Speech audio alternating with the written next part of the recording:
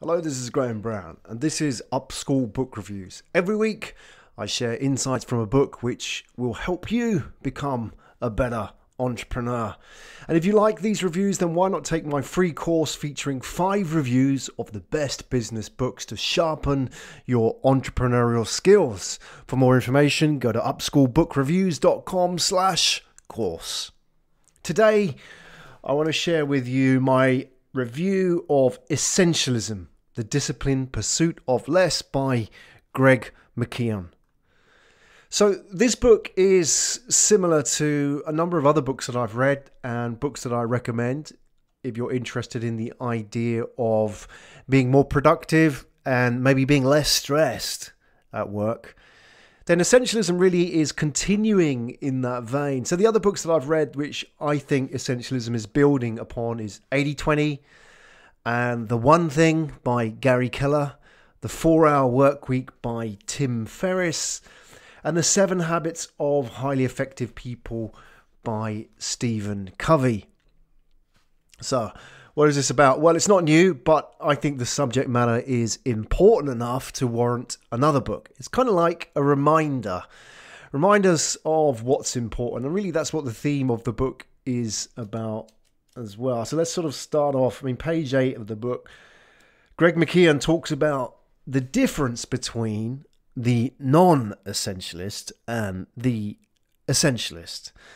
So to give you an idea of what each of these types of characters are, the non-essentialist is about all things to all people, and the essentialist is about less but better.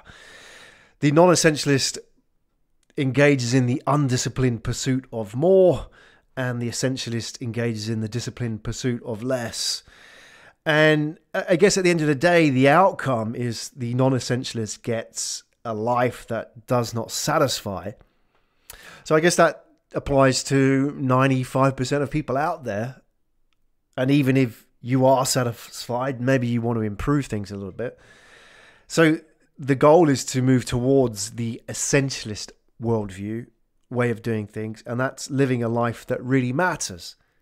So what does that mean? That means less noise, less stress, less busyness, more time to really engage in the things that matter, whether that be work that makes a difference or spending time with our loved ones. And the key to this book is the idea that we can make a choice about how to spend our energy and time. The difference being between proactive and reactive. Now, this is a theme. If you're familiar with the 7 Habits of Highly Effective People, Stephen Covey talks about the idea of being proactive rather than reactive. You know, there's a space between what happens to us and how we choose to act. Now, most people don't act on that space. They simply react, which makes them a non-essentialist. So whatever happens in their world, whether that be requests to engage in some projects or meetings or answering emails or phone calls, the non-essentialist has to react to everything. And that makes them overworked, overstressed, and so on. The essentialist, however, decides to be proactive, decides what to act on and what not to act on. And as Greg McKeown says, if you don't prioritize your time, someone else will. And that's evidence from the moment you turn on your computer at the start of the day. And I've seen this with employees that I've had in the past, that I see a lot of people, as soon as they turn on the computer, the first thing they do is check email or check Facebook. And it's kind of like a reaction. It's like a knee-jerk reaction. So why do we do that? We do that because it's a ritual. It's a routine. It's like making that cup of coffee in the morning. It has to happen before the day can start. And as innocuous as it seems, what I feel about this ritual is it immediately puts you on the wrong foot for the rest of the day. Because what happens is, as soon as you're checking emails, you're now allowing other people to prioritize your day. You're allowing other people to set the agenda. So you're reacting to emails, You've got an urgent memo come through, a client email that needs to be answered right here, right now. And then, here's some crisis that's in the making that needs to be dealt with. And Facebook is just as bad. You're on Facebook and you get a message, and the next thing you're looking at videos of cats. So the key here is that first 5 or 10 minutes of the day is really a pivotal moment. It sets the agenda, whether you're going to have a non-essentialist or an essentialist day. And it really changes the course, the direction of the day. Maybe not a lot in the next 5 or 10 minutes, but as soon as you start reacting, you then put your own agenda on the back burner. You don't do the things that you want to do. You get more stressed, so on and so forth. So what Greg McKeown says is that almost everything is noise. Almost everything is noise. The old idea about 80-20, that 20% of our activity produces 80% of our results, may not apply anymore. It may be something like 10-90 or 5-95, in the sense that 5% of our activity produces 95% of our results. Therefore, the rest, 95% of our activity, is simply noise. And this is the problem.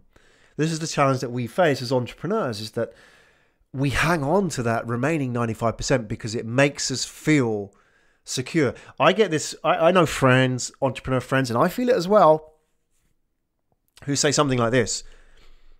I want to build a business where I can set and forget. I can build some kind of asset, whether it's an email newsletter or affiliate marketing or property investment, and then I can walk away and forget it.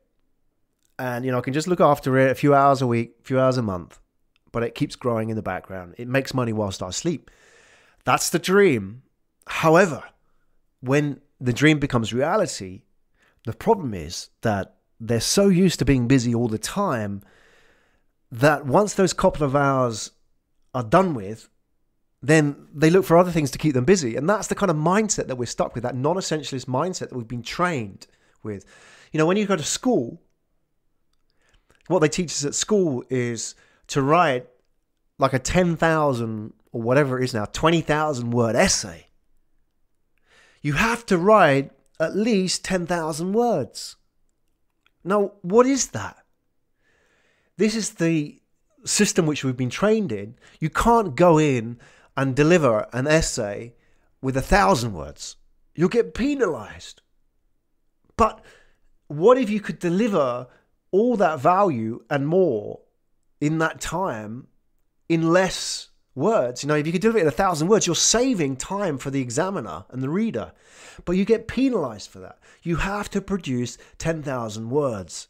And it's the same when you work in a shop or in an office. You get paid for the time, not the results. And that is how we've been trained for the first 20 years of our life. And we don't get to practice trade-offs. And this is what Essentialism is about. It's about trade-offs. We can't have it all. There has to be a trade-off. And this is the phrase. It isn't actually mentioned in the book, but I think it summarizes the book very well. Say no to grow. Now, as an entrepreneur, as a business person, you've probably been indoctrinated with this idea of saying yes to everything. Say yes. Say yes to every opportunity. Pursue every customer. Take every deal, etc. However, when you actually grow, and I found this with my business, I was saying yes to everything, and it reaches a plateau, which is quite a stressful place to be in. You want to know how you can grow from that place. How do I get to the next level? You can't work harder. You can't sleep less. You can't hire more people. The only way to get to the next level, to break through the situation you're in, is to say no. And that may be counterintuitive to you. You may be expecting the answer to be to work harder, work smarter. It isn't. It's to say no. You've got to jettison the stuff in your life that isn't essential. And almost everything isn't essential. And this applies to meetings, people, projects, clients, everything. You may feel you're losing out in the short term, but in the long term, you'll grow, because every no leaves a space for a yes, a bigger yes in the long term. So let's talk about the 3 ways mentioned in this book which you can say no, that Greg McKeown talks about in Essentialism. The first one is the perks of being unavailable. And if you've read The 4-Hour Workweek, Tim Ferriss does a lot about talking about protecting your time, because time is the asset. And he says, this is Tim Ferriss now, he says it's better to build a reputation for being difficult than it is to be a yes man who's also a flaker. What you don't want to do is say yes to everything and then let people down. And more importantly, you let yourself down. You know, you commit to all these things and you can't make it, and then you beat yourself up. You know, why did I do that? You know, now I look stupid, or, you know, I said I was going to do this and I didn't do that. It's just easier to say no. And to let people know, just be honest up front. Look, no. Seth Godin, one of my favorite authors, says, don't go to meetings, don't watch TV, and do something that scares you every day. I think that's a fantastic application of saying no. So second application of how to say no, how to execute the trade-offs, so to speak, that Greg McKeown talks about in Essentialism. The second part is borrowed from Derek Sivers, who wrote a great book called Anything You Want. And in this book, Derek Sivers says, whenever you get new information, like a new project request, a new opportunity, a meeting, an idea, whatever it is, something that's on your table, in your mental inbox, and you're wondering about it, you've got all these things. And, you know, if you're an entrepreneur, you've probably got a big mental inbox with a lot of ideas in there, which in itself occupies a lot of time. Just being there, you have to reserve that space. It's like a storage space in your head. And you have to kind of keep coming back to it and say, oh, you remember that idea where I was going to set up that business, you know, importing, you know, stuffed animals from China? I'll come back to that. I'll come back to that. And what you have is you have a whole bunch of these ideas that just sort of sitting there, not being dealt with. And these are meetings and people as well. And Derek Sivers says, it's either hell yeah or nothing. That's the decision. Hell yeah or nothing. If it's anywhere in between, it's a nothing. It's a no. Look, if it doesn't make your heart beat faster, don't do it. So think about that meeting. Think about that project. Think about that new business idea. Does it make your heart beat faster? Now, why do I say that? Because you can't cheat your heart. Your heart reacts. When you get scared or frightened or excited or in love, your heart beats faster. There is no way of cheating that. It tells you your internal emotional reaction to a stimulus. And it can't be faked. And in the same way, when you look at this information, you're going to get an internal reaction which cuts through all the bullshit. And the bullshit being all the kind of like the noise, the non-essential stuff. You're going to get this essential reaction. Is this what really connects with what I want to do in my core? It's hell yeah or nothing. The last application of making a trade-off, becoming an essentialism, is the idea of uncommitting. Now, we tend to commit, we tend to overcommit as entrepreneurs, and that can be a dangerous game.